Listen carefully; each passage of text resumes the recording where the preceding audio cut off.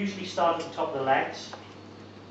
This is the breast here, so this is the most difficult bit to skin because there's a lot of connective tissue that's attached to the outer skin. So I usually peel this bit back first, then I trace up to the legs, the top of the shank there, and then once I've done that and peeled it back, I work from the back, and then, as you can see there, I trace down to the bottom of the fork of the legs, and it should peel back nicely all the way back down to the bottom of the animal. Once I've done that, I'm going to cut the primals off. So the first things that come off will be the breast. So it's exactly like a lamb. You've got the breast of the lamb. So you take an incision from there all the way down and cut it across there, and that will be the breast. The breast is great for pot roasting, slow cooking. I'll bone the breast out so you can see the breast bone rolled, and you can stuff the breast with anything you want.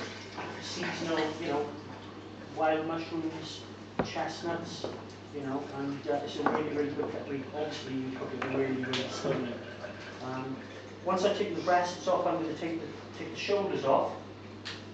So obviously there's two shoulders. There's one set, what they call a set of shoulders, a pair of shoulders. I'll take that off and go through that separately. Then I'll take the legs off and I'll go through the different cuts that you can get off the leg.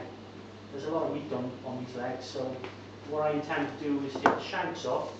So you've got venison shanks, just like lamb shanks. Then I'm going to cut the leg in half, bone it, and pare it, and cut it into 4 small joints. The shoulder, you can do, usually the shoulder is used for stewing, for diced lamb, casserole sort of things. Also they make great sausages. You can also use the breast for sausage as well. They're excellent. If anybody wants a good venison sausage recipe, later on, because I've got an amazing recipe. Absolutely amazing.